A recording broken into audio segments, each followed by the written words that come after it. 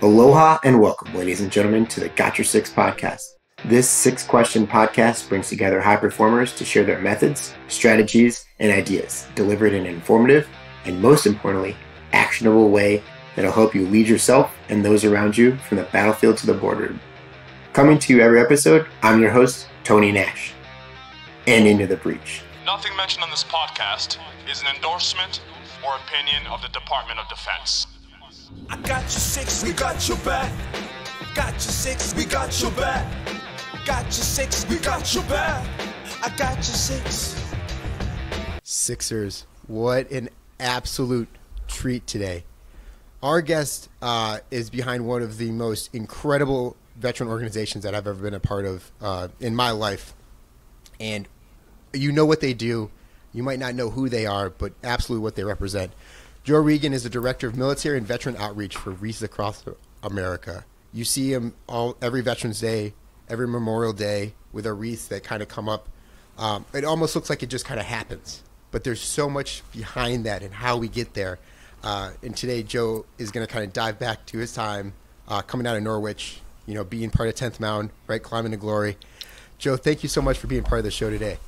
Well, thanks for having me, Tony. It's great to be here, and I love your podcast and all that you're doing to support our military members, our veterans, and their families as well. It's a great to be part of the show. And glad to count you as part of as you are now a Sixer going forward. And this kicks off our partnership between the Got Your Six podcast and Wreaths Across America as we look to continue to spread outreach between both of our organizations. That's right. And, that's one of the most important parts about Wreaths Across America. You mentioned in the opening, many people see what we do. They know what we do. They've heard the stories. But what we look at this as being is this is so much more than just a wreath.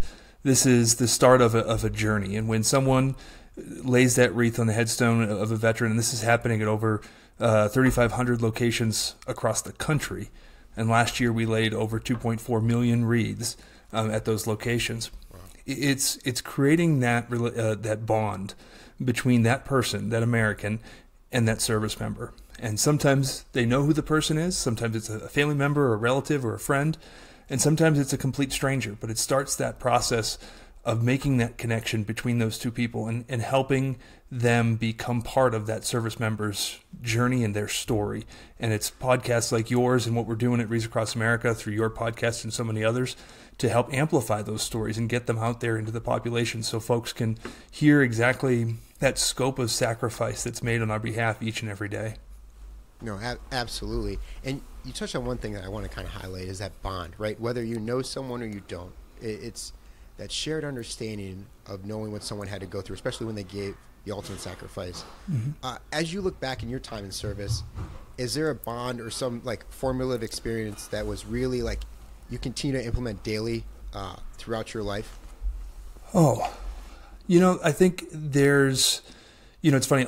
You can't see it on the camera because I keep the camera focused on all these external pieces, right? All the love me wall stuff. Yeah. But it's what's in front of me. I think that means it's what I'm looking at that means more to me. And one of the little trinkets that I have in front of me is actually the Ranger's Creed from my Ranger Handbook.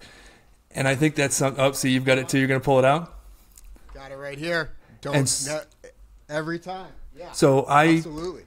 I framed mine from my actual Ranger Handbook. And I look at that all the time because I think that, when you're going through these processes, when you're going through these trainings, we've got creeds and we've got songs, we've got all these things. At the time, it's really just, I have to say this thing so that I can go eat. And that's what's important to me at the time. But now looking back at it, having served on active duty and having continued to serve our veteran community in the nonprofit world, those words suddenly take on a whole lot more meaning that you didn't realize they might have had at the time. And you experienced it, so you were experiencing the meaning, but you never really put the two together. And now as I look back at it, I look at those types of things, I say, wow, that really does have a lot of meaning. Those stanzas like, my country expects more of me. That's something that never goes away. That is something that drives you in everything that you do. And as I hear so many other stories from veterans, some of whom I've served with, some of whom I didn't serve with, and multiple generations of veterans, by the way, going back World War II, Korea, Vietnam. The story is always the same. That we've seen so much sacrifice that went into securing all the things that we hold dear, we really do, it becomes a personal piece of us to make sure that we live up to the legacy of all the men and women that we served alongside, especially those that made the ultimate sacrifice. No, absolutely. And the sacrifice piece sometimes, to someone who's never served in the military, is almost like a bridge too far, right? I hear it all the time. I'm sure you do too. Like, people are like, I'm appreciative, but I just can't understand. How do you work with Wreaths Across America and you and the team kind of to help more or less bridge that gap, right? Because I don't think people need to like have to go through it to understand it or have to go into battle, but it's more of just the understanding and the gravity of all of that. Yeah. How do you guys look to, kind of really, like I said, bridge that gap? Well, I think as an organization, I'll give you two answers to that question. As an organization, we do that by sharing the stories and experiences of veterans. And we do that in a number of different ways. We've got, like I said, through our radio station, through just the experience of going and just connecting with a veteran, or maybe hearing the story of a Gold Star family as you're at a wreath laying event.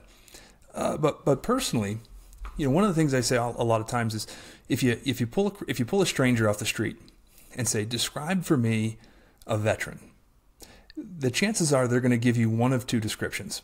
They're going to describe to you something that looks like Captain America, or they're going to give you something that looks a whole lot like Lieutenant Dan on a bad day, not when he gets his magic legs.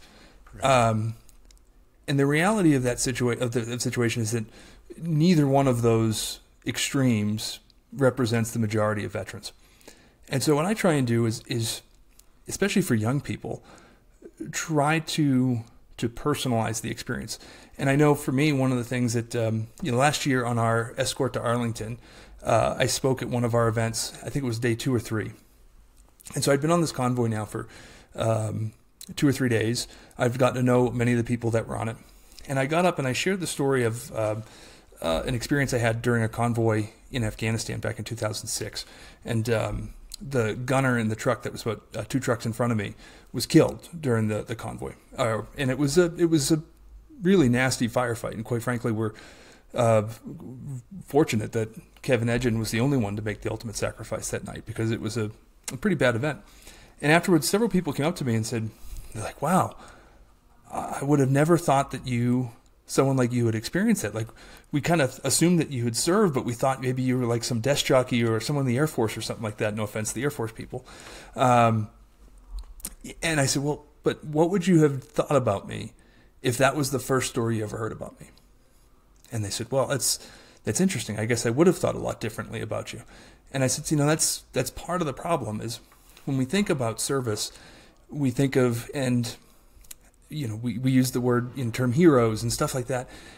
And in reality, oftentimes heroics happen when regular people like you and I are put into a situation. And another story I like to tell is Sammy Davis, who's a Medal of Honor recipient from Vietnam.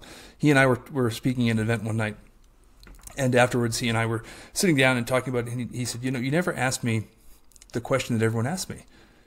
And I said, what's that? And he said, he said, everyone always asks why I did it. And if you're not familiar with Sammy Davis, please do. I know we've got some limited time on our podcast here, but take a moment to research it.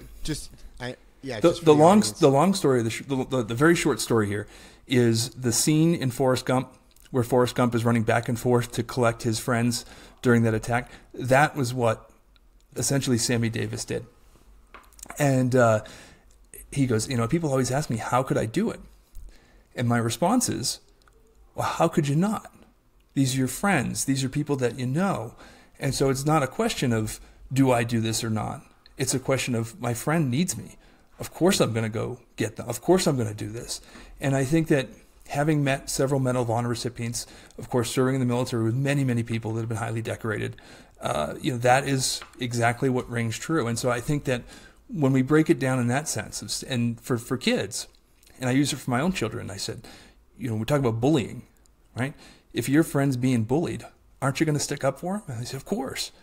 I said, it's really the same thing. And I think that when we change the narrative into that sense and say, no, these are things that we all know is the right thing to do. And when we're pushed in that situation, almost always, people are going to make that right choice. And And I think that's something that whether you've served, you've probably experienced that. And if you've never served, read books about these experiences and listen to how these people talk about what they've done. And that is a message I think that each and every one of us can take into our daily lives. No, absolutely. And I'm sure everyone can kind of think to an experience where they've kind of look back and they're like, I can't believe I did that. Like that would be like, that's kind of out of character for me to go out of my way to help or serve or do something for someone else. But it's not like a test, right? You're not studying, waiting to like make sure you circle or like fill in the right letter as you go through like the different like questions. You just kind of, you're there. You're doing it, and everything else just kind of like goes away, and you just focus in on that specific action. Yep. And I think that in talking to a lot of veterans, especially combat veterans, one of the things that comes out is people will talk about how easy deployments were, in a sense. And that sounds weird to say, but in a sense, when you think about it, when you're on a deployment, when you're in a combat zone, you have very few outside things to worry about. It and really is. Combat is all about you're entirely engulfed in the present. And past and future really have no meaning to anyone because it all goes away and you're entirely focused on what's happening in the now. And I think, it's something in our daily lives, especially that we're, as we're inundated with so many different bells and whistles, and there's just always something in my pocket dinging. You kind of long for that moment where it's like, it was kind of nice when I was just sitting in a trench and trying not to get shot. That was a remarkably simple experience. How do you today help to like keep life in that sense, like simple in terms of like living in the moment and being present with all these different notifications and distractions that can kind of come in because we make these to-do lists that are, number one priority and there's 50 of them. Mm-hmm. How do you kind of dial it down and really focus in on the things that are meaningful and impactful to you in your way of life? I think it gets harder every day, but it's remaining 100% focused on that mission. What is it that I'm doing, and why am I doing that? And for me, it's something that has been constant really throughout my entire career, is making sure that I'm taking care of service members, of the soldiers, and of fellow veterans, and making sure that everything I do is focused on supporting them. And that can take a lot of different paths sometimes, but at the end of the day, I can sit down and say, is this going to help me help a veteran? And the answer is no. Well, I might do it eventually, but chances are it's going to lose priority pretty quickly. And then that's the exact question you ask yourself: is this what I'm going to do to help me stay on course to make sure I'm serving a veteran today? Yep. And I think that's in any job too, and that goes beyond the veteran space. Of course, the past almost 10 years I've been in the nonprofit space supporting veterans, but even before that, when I was looking at doing consulting work, is the work I'm doing right now going to benefit my client, or is this just something else that somebody wants me to do? And if it's not going to benefit the client, then there's no reason for me to do it. And I think that as whether you're a military leader, a business leader, a manager, these are questions that we have to ask ourselves to keep ourselves focused and keep make sure that we're taking care of our people, that everything that they're doing is supporting, that mission. And even in business, you still have a mission. Profit might be part of that mission, but it's at the end of the day, you do have to kind of maintain that focus. But that Army, and this was an Army mentality, I think. It probably transcends the services in different ways, but in the Army, it was mission first, people always. And if you take care of your people and you keep focused on the mission, then you're going to achieve better outcomes. Is there something specific that you do because you get inundated with a lot of tasks, questions, things to do. Like when we're on a mission, we have like an X check. We're going through and calling off different pro words to making sure we're hitting different milestones. Mm-hmm. How do you kind of take a tactical pause through the day, or when you start to kind of get overwhelmed, to make sure you're asking yourself that question? Because it's really easy to go from like sun up to sundown and be like, where did the day go? Yeah. Well, and that's where, when you look at how the military trains you to be a thinker, how the military trains you to be a planner, all of these things, the military decision-making process kind of embeds in you this whole notion of program management. And actually, there's a bunch of different programs out there that really do just that.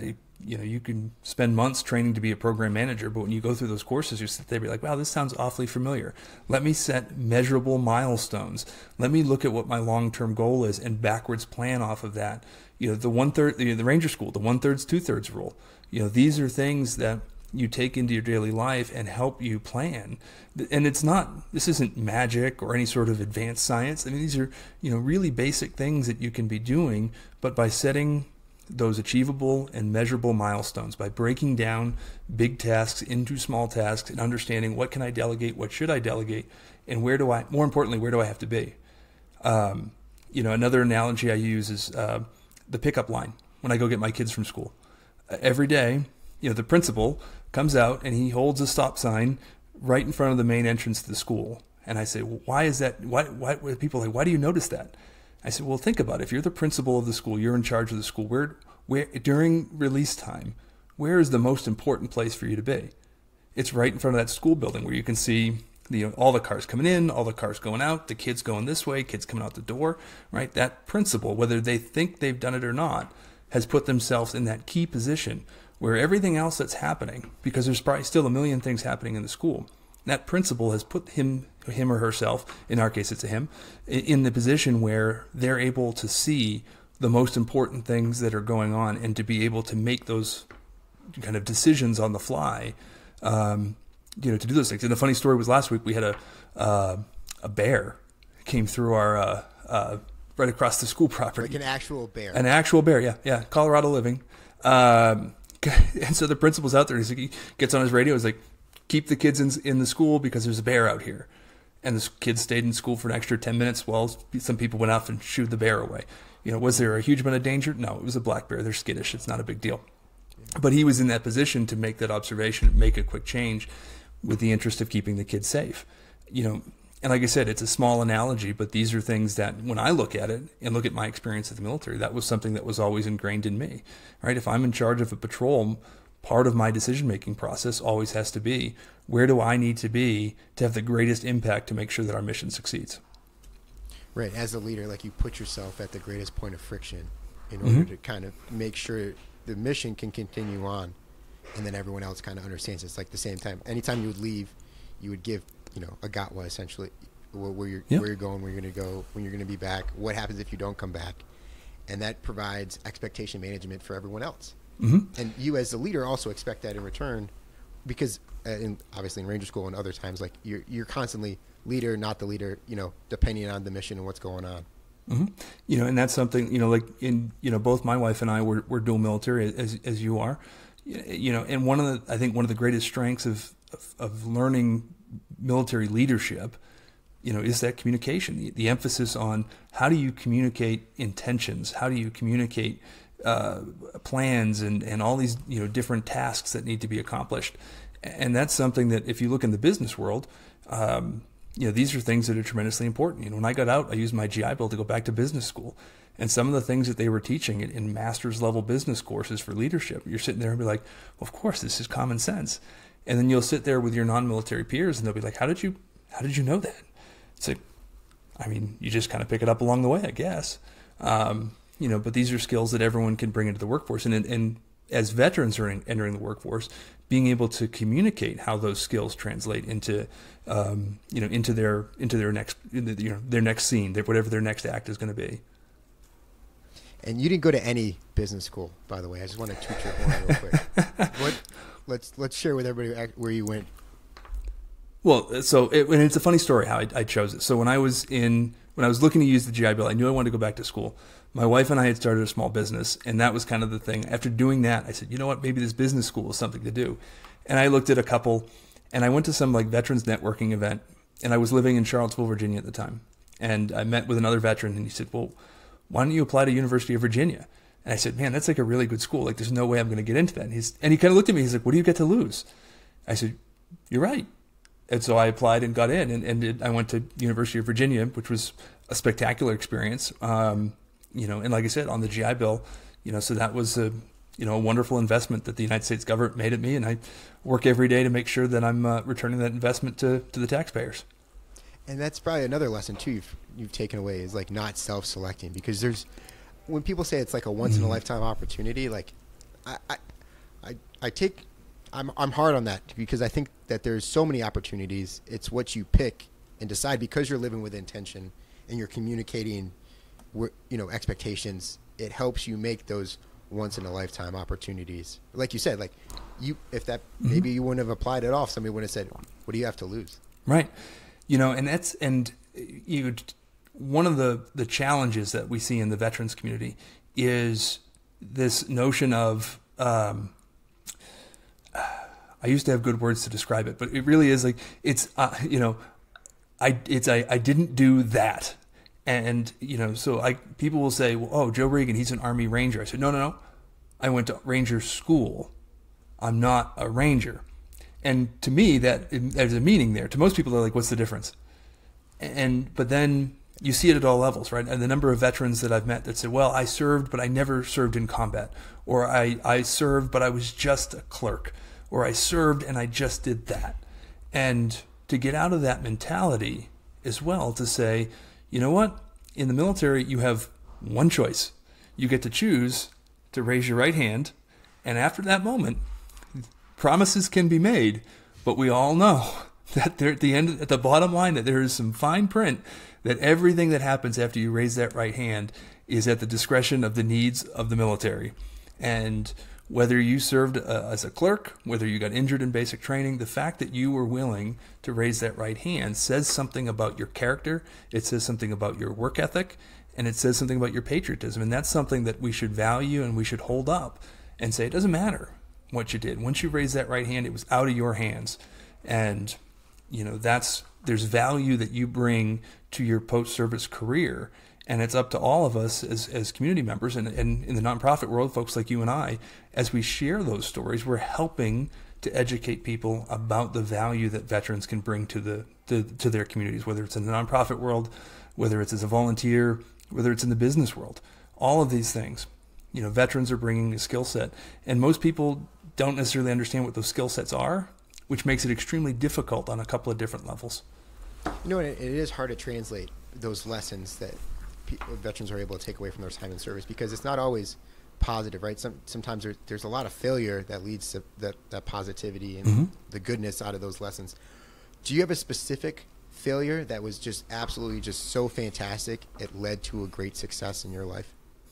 I would say I would probably argue that every success that I've had in life was the result of many, many, many failures, right? Right? How many people have seen that iceberg cartoon circulating the internet, right? You see the peak, you see that little bit of success at the top, but so much of that was working towards different things. One specific event. I got to say my role in consulting I wouldn't say it was a failure, but it definitely did not go as planned. And there were certainly projects that did not go well at all, and to be able to maintain that learning mindset of, okay, this didn't go well, but this is the military, the after action review. All right, this didn't go exactly how it's planned, but we did some things right. So let's focus on what we did right. And what do we have to improve upon? And how are we going to make that pathway to make sure we don't make those mistakes again? And I think that that's something that's always stuck with me. And so that I'm not drawn to focus on those failures or those things, but really focus on the learning that comes from each of those different moments. And like I said, try my damnedest not to make the same mistake twice. That AAR is so critical too, because it focuses on both sustains and improves. And especially when it comes to the improves, it's like, all right, so we want to improve this, or this needs to be improved. What does improvement look like to make it a sustain? And it doesn't take, I've seen some of them go very long and some of them be very short, but it's really the action taken from the AAR, the after action review, that is the most impactful. And making sure it's measurable, right? We can talk about something and saying, oh, well, let's make sure that we're doing better next. Let's make sure we're shooting more accurately next time. Well, okay. What's that measurement going to look like? How can we turn that into something that just said, let's do better, to, hey, let's make sure that 90% of us are shooting at the expert level, or that 100% of us are able to shoot every weapon system in the platoon. And I look at stuff, so now in my current role, we do a lot of virtual and physical events. And I use that same mentality. And I tell people at the beginning, listen, if you're planning an event, you're going to see every mistake that gets made because you planned the event. But know that no one else sees it. Everyone else is going to come out of it and be like, oh, that was the greatest event that we've ever done. The night before Wreaths Across America Day, we always host a big dinner in Washington, D.C. Last year we're going through it, and, I was emceeing it, and there was probably 20 things that went wrong over the course of the night, and I knew it, and the rest of the folks that were on the planning team knew it, and you just roll with it. And we say, hey, listen, this is what we can do better. Hey, this thing went wrong because this person wasn't prepped, or this person was across the stage and had to walk all the way over here. These are things that we can fix next time. But also, let's walk away knowing that nobody else saw that as a mistake. And I think that when we can be super critical, not in a negative sense, but in that learning mindset, that's where you see a lot of growth potential. And I think that, the veterans do approach life in just that sense. And I'll share another story with you. And when I was, prior to coming to Wreaths, I worked for a nonprofit that did a lot with veterans homelessness. And we had a client that offered to, when he was done with his, using us as a resource, wanted to take me out to coffee. And so we went and we grabbed coffee, and he's sitting there and he's looking at the barista setup, and he goes, do you know how to use any of that equipment? And I said, no, I've never worked in a coffee shop. He goes, I'll bet you I could learn how to use all that equipment in about a week. I said, yeah, it doesn't look like it's that complex. It would take me a while to probably memorize it, and I'm a horrible server, so that's probably not the best career option for me. But yeah, we could probably learn how to do this. He goes, the differences between you and I and most people? I said, what? He goes, once you and I learned how to use all that equipment, we would teach everyone else on staff how to use it too. And I said, yeah, of course we would. And he goes, you haven't spent enough time in the civilian world, because in the civilian world, most people don't think that way. They pick up a skill and they say, well, this skill makes me valuable, and now I'm going to hold on to this piece of knowledge because that makes me indispensable. And in the military, we look at that and say, I have a piece of knowledge, and by sharing it with more people, that makes me indispensable. And I think that is, again, that growth mentality that's not just focused on the individual, but focused on the organization. How can I leverage the things that I learned to support the organization and grow others around me? And that's that, the tide rises all ships type mentality. Yeah. So, and I think this is a beautiful point as we go into the final question, because you and I could chat all day, Joe. Because, you're focused on the organization, the growth around not only of yourself, but other people. Mm-hmm. And you've talked about a lot of different things throughout on how you kind of stay intentional and manage expectations, not only internally, but externally. Joe Reagan, how are you better today than yesterday? Well, one, I think being a dad and having my kids constantly point out all those small flaws. If you have an ego, have children, and that will destroy your ego, because they will point out every flaw. But as long as you maintain that mindset of, what can I do just a little bit better today than I was yesterday? And that's going to be something different. Some days it's hey, I slacked on my workout today, so I got to do better on my workout tomorrow. And some days it's I really just did not do that interview well, and I didn't like it because I didn't talk about these things. And finding those ways of critiquing yourself in a way that's not negative, but with that learning and growth mindset is really important. And I'd be remiss if I didn't say that, part of what makes me better today than I was yesterday is all the partners that we have at Wreaths Across America. Again, people think of Wreaths Across America as one day in December, but we've got over 3,500 partners of other nonprofits that are across the country that are out there doing the important work to support our service members, veterans, and their families. And, like I said, not only is that wreath the start of a journey between you and that person that you're laying the wreath on their headstone, but that's also supporting these organizations that are out there in the community. This is a program that's generated over $17 million to support nonprofits that are giving back to our community, that are partnering in our mission to remember, honor, teach. And getting to interact with those partners each and every day helps me be a better advocate for fellow veterans. It helps me understand my own issues that I'm going through from time to time, and it helps me understand the different resources that are out there in these communities and how we can better support them so that we can better support our veterans. Absolutely. Speaking of resources, where can people go to learn more about Wreaths Across America? Where are the best places to go? Where can they connect with you? Mm-hmm. So wreathsacrossamerica.org is, of course, our website. We're on Facebook, Twitter, all the LinkedIn, all the socials. Just search wreathsacrossamerica.org, and that will come up to the website. You can learn more about our programs there, specifically our group and sponsorship resource page. And then we also have a veterans resource page, which is located there as well. And that's where I kind of keep a running list of all the different resources that I encounter. And if you go on that page and you know a resource that you don't see, there is a link there that will send an email directly to me, and be happy to learn about those resources and get up on our website. Awesome. And we'll make sure we link that in the show notes. And I'd be remiss to say if we didn't even we got to highlight the radio station of Wreaths Across America. That's right. It is Wreaths Across America Radio, which the Got Your Six podcast is going to become part of our Wreaths Across America Radio family. Is all about being a voice for our veterans and sharing those stories, through segments like your own podcast, the spouse angle that airs on Saturdays. I co-host a show called Mission Matters to highlight some of those partnerships and talk about these experiences. And one of the first roles I had here at Wreaths Across America was spearheading the start of our roundtable series. So every quarter we have a roundtable discussion. Our next one is going to be at the end of October, and I will get you that date because it's not on the top of my head right now. But we'll make sure we link it in the show notes. Yeah, so it can always be accessed. But helping to destigmatize the issues that are impacting veterans by sharing stories, right? I can give you facts and figures all day long, but when we make it personal and we share the individual experiences of what our veterans have gone through and what they've sacrificed to, on behalf of this country, that's what makes the connection. That's what helps people understand the personal aspect of our veteran experiences, and that I think is really important. And the one statistic I will throw at you is, we're looking at it in our country today, less than 7% of Americans have ever worn our uniform.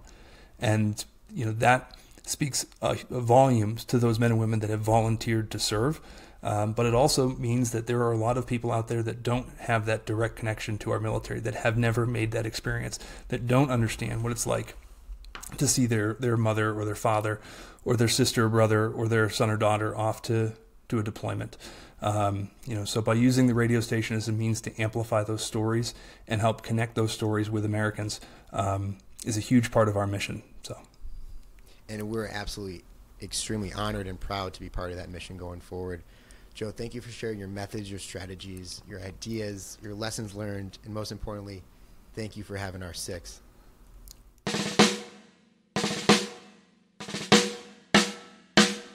I don't know what you've been told, Sixers, but the lawyers would like us to remind you that the views, opinions, and comments expressed on the Got Your Six podcast are solely those of the hosts or guests, to include current and previous Department of Defense employees, and should in no way be considered the opinions of or endorsements on behalf of the Department of Defense or any of its components, divisions, contractors, or other current and previous staff members.